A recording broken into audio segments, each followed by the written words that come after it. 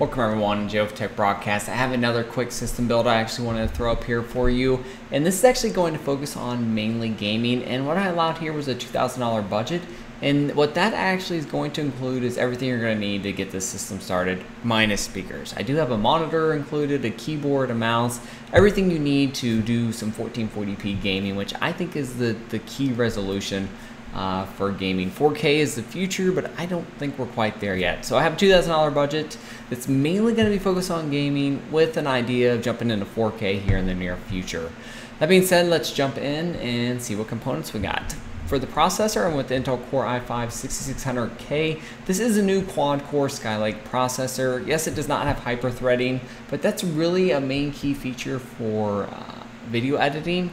Honestly, you're going to need to jump to 6 or 8 core just to get a few more frames per second in your gaming. So I would actually get this processor for $240. It's actually over at B&H, which is a weird spot for it to be the lowest price point that I found at. But you're going to get a new quad-core processor for 240 bucks. I would not hesitate to pick this up, and you'd probably be able to use it for 3, 4, 5 years and not have any performance hits on it in any game that you actually want to throw at it. For the cooler, I went the Nocto NH-U12S. This is, in my eyes, the best cooler for the price. For $66, it's the best air cooler out there, if you ask me, and out of 222 customer reviews, it gets a 4.8, so it's highly reviewed as just being a great cooler. I would get that. If you want to go liquid cooling, you could do that, but you're going to pay another 30, 40 bucks to actually do that. So this is what I would be. I had to cut a little bit of price point so I could get a nicer high-end monitor. So that's what I would choose. For the motherboard, with the Asus Z170-K, this is Asus's new Z170 chipset motherboard. It actually has a really simple design and that I really like. Asus has a great BIOS that I really prefer over some of the other ones out there. There's nothing against Gigabyte or MSI. They have great BIOS, and ASRock. But I just prefer the UEFI, and Asus is a little better. You can get a little bit better overclocking out of it. It may have a few more features, but honestly, just pick which motherboard you prefer, in my eyes. Make sure it gets good reviews. This is going to set us back under $140, so about 135 bucks. We're going to get a nice mid-grade motherboard with every feature you're going to need on it. You're going to have more features on this than you actually want. You got an M.2 SATA drive. You got USB 3.1. There's nothing on this motherboard that you're not going to be able to do. Went with the memory. I actually cheaped out here a little bit. I got memory without heat sinks, which may not be everyone's preference. But what I have here is the Mushkin Enhanced Essentials, 8 gigabytes, 2x4, DDR4 memory, running at 2133 megahertz for $55. That is an insane price point considering how expensive memory has been here in the future and the past, actually.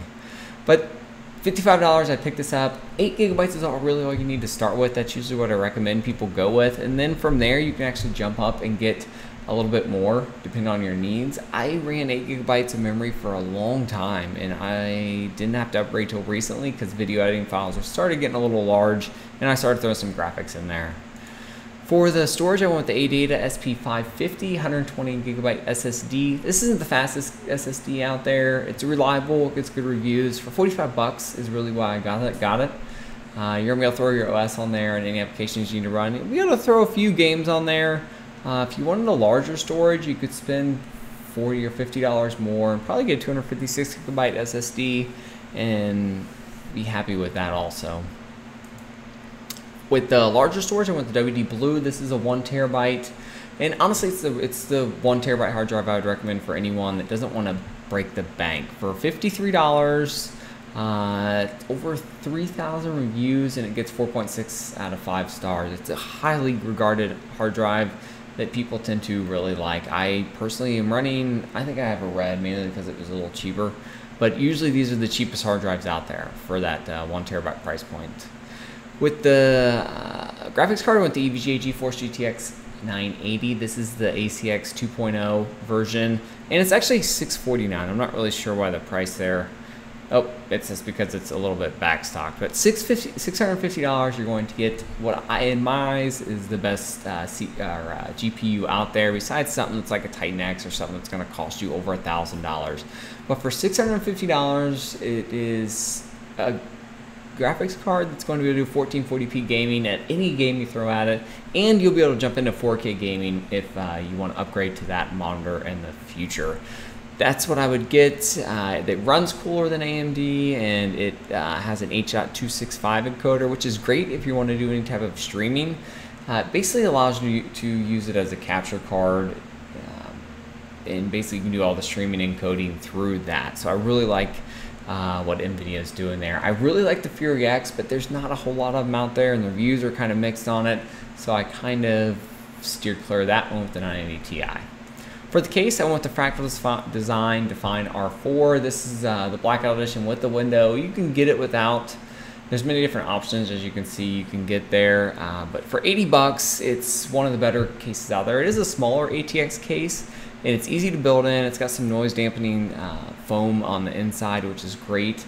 And I kind of like that it's a smaller ATX case, especially if you're looking for a smaller footprint in that ATX design. For the power supply, with the EVGA SuperNOVA, this is an 80 plus bronze, 750 watt semi-modular power supply, run us at $50. That is a crazy low price point for this type of power supply. And actually, if you look at the sleeving here, it actually looks all black, which is rare for a power supply this cheap. So I would pick that up. I would not hesitate to pick that up. It has a 5-year warranty, so that's something to keep in mind also. And then we have Windows 8.1 running us at about 83 bucks. You'd have to do a rebate, but 83 bucks there. Get any Windows 7, 8.1, 10, whatever's cheapest. If you get Windows 7 or 8.1, you're actually gonna be able to upgrade it in the future, basically once you purchase it to Windows 10. So it really doesn't matter. As long as you have an active license at 8.1 or 7, you get a free upgrade to Windows 10. So just get whatever's cheapest. For the monitor with Asus PB278Q, this is an IPS 2560 by 1440p monitor, and this is the monitor I would personally get if I didn't already have a 1440p monitor. Covers 100% of the sRGB color gamut, and it has a 5 millisecond response time, which I think is about, it's not 1 millisecond like a TN panel, but you're gonna have great viewing angles. The color gamute's going to be much improved over a TN, and it's only running $400. 2 years ago, this monitor was running double that price. With 4K monitors coming out, the 1440p monitors have really came down in price. If we look here, out of over 800 customer reviews, it's actually getting 4.3 out of 5 stars, which is really good. It's the #1 bestseller on Amazon. It's the monitor that I would personally choose if I was running 1440p, or actually if I just needed a new monitor. I'm running 1440p, but this is what I would get, especially for that $400 price point. For the keyboard, actually went with the CM Storm, the Cooler Master Storm QuickFire TX. This is the blue backlighting and blue cherry RMX keys. Yes, you can get brown or green or red switches depending on what you prefer. I prefer the blue, as you can hear here. They're a little clicky, a little clackety. They're one of the louder keys out there. But I was surprised at how cheap this was at $90 and how good it looked. I honestly wanted to throw a Ducky keyboard in here, but I just couldn't justify spending the extra $50 to get one. This is a great looking keyboard. It gets good reviews, and it has a number pad on it, which I personally really like. But that's just me. So 90 bucks, I would pick that up, especially if you're looking for a nice, good mechanical gaming keyboard. For the mouse, this is something that's subjective. Everyone likes a different preference, but I chose the Razer Death Adder. I'm personally using one, and I have been for about 5 years now, and I really love the mouse. It's a great mouse. It fits my hand perfectly. Again, it's all about what fits your needs. But for $43, I think it's the best mouse out there. And that's it, guys. That puts us a little under $1,200 or $2,000 at $1,972. So that is going to allow us a little room if we want to upgrade an SSD. You can probably get to that $2,000 price point pretty easily there. But this is the system for gaming, and in my eyes, this would be one of the best options out there. There's a few things you could put an i7 in there or something like that. But you got to remember, I had a budget here, and I wanted to get a nice monitor, and I wanted to have the OS and keyboard and everything you needed, a mouse that you needed to run a system right away. That's it, guys. Hope you guys have a great holiday. Sorry if the setup's a little weird. I am moving, so my DSLR is packed up. So generally that's what I would be shooting this on, but everything's kind of in flux. So that's it, guys. Hope you guys have a great weekend, a safe holiday, and I'll see you guys next time.